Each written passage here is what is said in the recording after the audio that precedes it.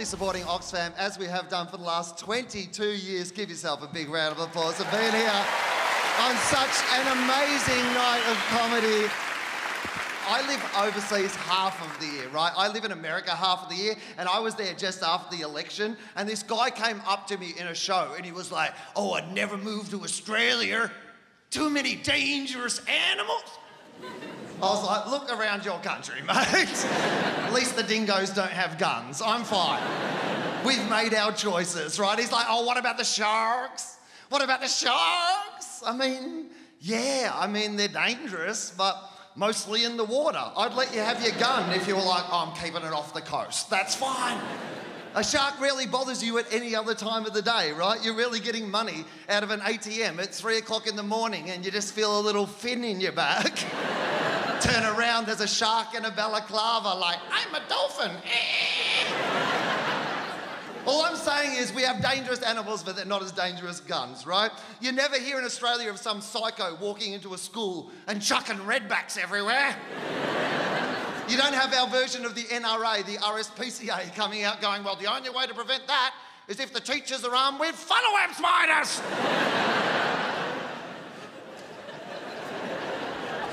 We do have our problems though. Pauline Hanson's back.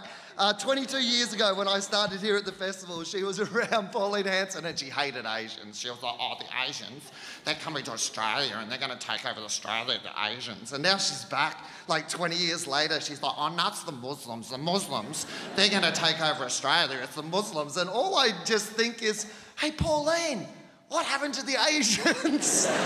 She loves Asians now. She's in Sushi Train doing press conferences like, "Nah, it's the Muzzies, they're the problem." I reckon the Asians started the shit about the Muslims. It sounds like a good plan, right? Pass it forward. We spend too much time worrying about stuff that we shouldn't be worried about. That's what I think, right? Everyone seems to be so mad about halal food. Corey Bernardi did an inquiry in the Australian Senate because of halal food. He goes, "Oh, it's not just a way to prepare food." He goes, "It's a religious ceremony because when they cut the animal's throat, they say Basmala, which is in the name of God. So that makes it a religious ceremony." Does it, Corey? When someone sneezes, I say, "Bless you." Hang on, am I God? When someone screams out, oh Jesus," in my bedroom,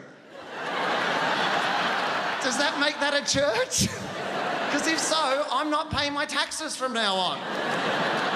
And when I say someone, I mean me alone, but I kept a receipt, so that counts. They got mad because our troops were going to be served halal food. They're like, "How can we be fighting the Muslims when we're eating halal food?" Same way as normal. It's not like our crack SAS troops mid-afternoon are just going to turn to each other and be like, "Hey, Gary, are you feeling a bit Muslim-y?" "I've been feeling very Muslim-y since lunch." That's not how it works. Spoiler alert, if you drink Diet Coke, does not necessarily mean you're on a diet, right? If you eat paleo food, does not necessarily mean that you're a dickhead. But that's what Corey Bernardi seemed to think, right? He was like, "Oh no, I had some kosher food, my foreskin dropped off."